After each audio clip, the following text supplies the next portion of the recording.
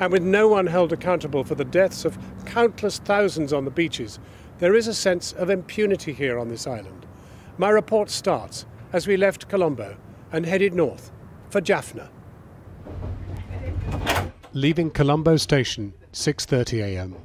No sooner have we left than the track becomes a pedestrian thoroughfare in our wake.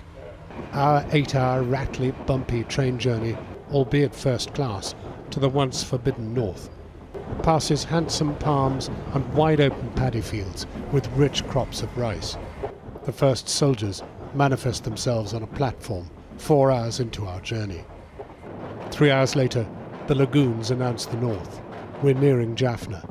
How can so beautiful a country have spawned so vicious and wasteful a war? In 2009, the bitter 30-year civil war between the Tamil Tigers and the Sri Lankan government ended in a bloodbath.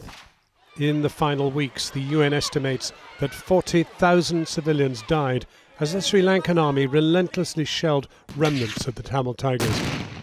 Surrounded by tens of thousands of civilians, in the war's aftermath, countless videos, including this of a summary mass execution, were sent to Channel 4, which purported to be evidence of war crimes. Videos the United Nations says are evidence of multiple war crimes. Of the thousands who ended up in army hands, either by surrender or by capture, the majority have never been seen again. For 6 long years, families have lived in hope that they are still alive. But now the Sri Lankan Prime Minister says they're dead, raising new concerns of previously unknown killings. Despite all this, we found Jaffna itself relaxed, busy, normal even, somehow confident for a moment in peace. There's been a change of government.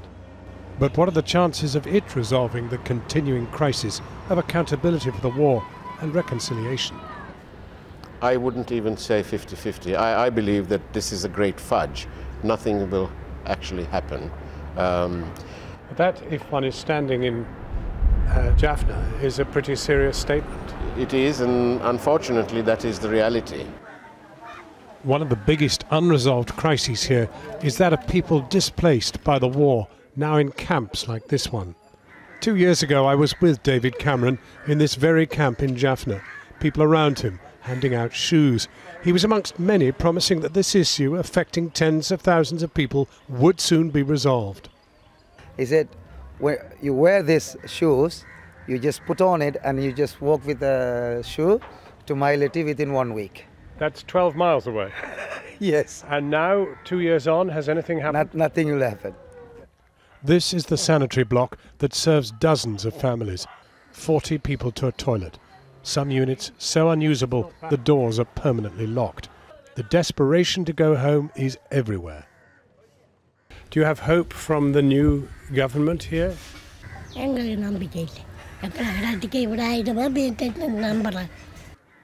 For some, like Anita, the pain is contorted by her missing 19-year-old daughter, Danusha, abducted during the war.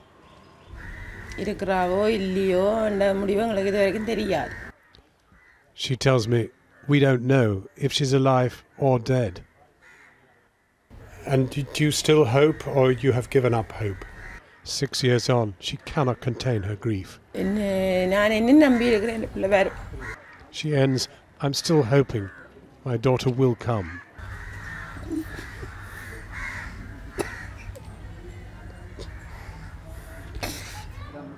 Anita and everyone else in this camp comes from the fishing village of Mailidi. We've decided to try to reach it to find out why they cannot go home. Our progress is halted at an army checkpoint.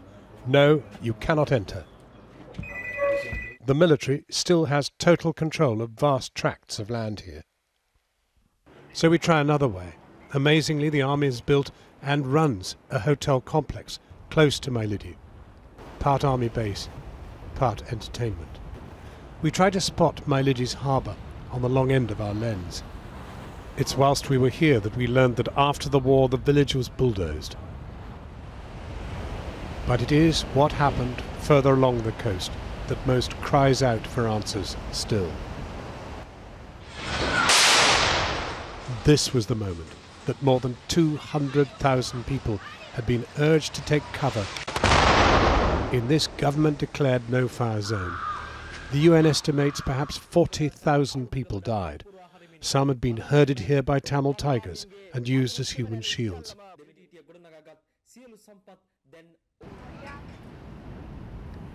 The killing fields are now open to the public.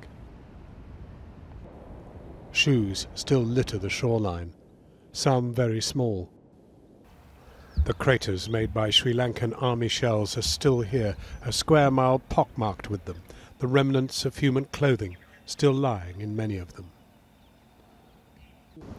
It's taken us 6 years to get to this point, to this place, where the two divisions of Sri Lankan military converged on the no-fire zone in which so many people were fired upon by the Sri Lankan military. Jayakamuri survived on the beach, but her son was hit by shell shrapnel. ரெண்டாவது மகன் முள்ளிவாய்க்காலில் செல்லடியில் நாங்கள் ஓடிக்கொண்டு போய் கொண்டிருந்தோம் நாங்கள். அப்போ இங்கேருந்து ஆரம்பத்திலேயே செல்லாம் பிள்ளை வலிக்கிட்டுது. அப்போ நான் பிள்ளையோட போய் கொண்டிருக்கேன். என் பிள்ளை வந்து ரெண்டாவது செல்லை விழுந்துட்டார். ஆமீண்ட செல் அடிச்சுத்தான் பிள்ளை விழுந்து செத்தவர் அதிலேயே. Of her 4 children, only her daughter remains. 2 sons are dead, 1 disappeared. Means peace.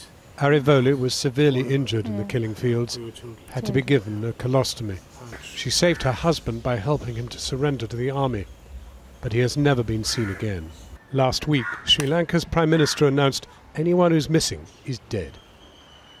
நான் இன்று வரைக்கும் எங்கேயோ உயிரோடு இருப்பார், எப்போ என்றாலும் இந்த புனர்வாழ்வு அளித்து இவர்களை விசாரித்து விட்டு விடுவார்கள் என்ற நம்பிக்கையில் இருந்த நாங்கள். ஆனால் கடைசியில் தைப்பொங்கல் எங்களோட இந்த தைப்பொங்கல் ஆண்டு அந்த ஒரு பிரதமர் உயிரோட அடைக்க எங்களோட உறவுகளை இறந்து விட்டார்ன்னு சொல்லி சொன்னால் அது எந்த வகையில் ஏற்றுக்கொள்ள முடியும்? அது ஒரு எங்களை இன்னும் நோக அடித்த மாதிரி ஒரு கதை. 5 days ago, the President stated he will never agree to international involvement in investigating what happened in these killing fields. Despite the rash of brash and brutal army memorials across this Tamil area, whose wording talks of the army's heroism, there have been small signals of change. This is one. It was once a huge army base. Last month, it was handed back to the people, though every house was smashed and the undergrowth was out of control. But this is not yet resolution, as the Northern Region's Chief Minister points out. For that, there would have to be an internationally supported investigation into the war. Well, the international community wants it. We, the victims, would want it. But the government does not seem to be wanting it, and they are finding excuses. Because in recent times, the President has said abroad that we can look after ourselves.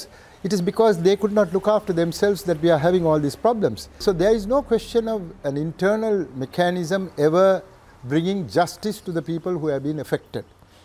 But as the moon rises and the sun sets across the Indian Ocean, there is a strong sense here that the UN and others will have to sustain their pressure if a long-term peace is ever to take hold here in what should be paradise.